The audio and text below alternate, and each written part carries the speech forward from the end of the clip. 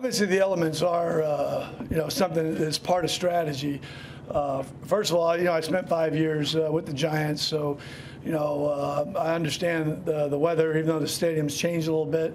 I think, to be a championship football team, you got to be weatherproof. And, I think, our football team played in all different elements this year. I feel comfortable where we're at as far as it goes with elements, but it's part of the game. It has been.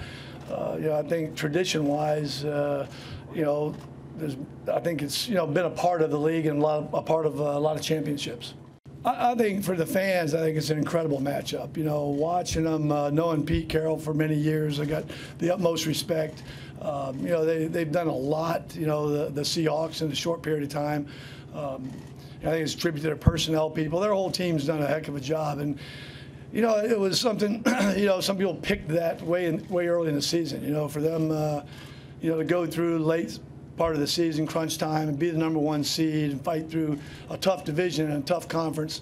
Finish #1 in defense in just about every important category, and then on our side, be the #1 seed. I'm not sure exactly when that's last happened, but I know it hasn't been real recent. So it should be a tremendous matchup, one we're very excited about.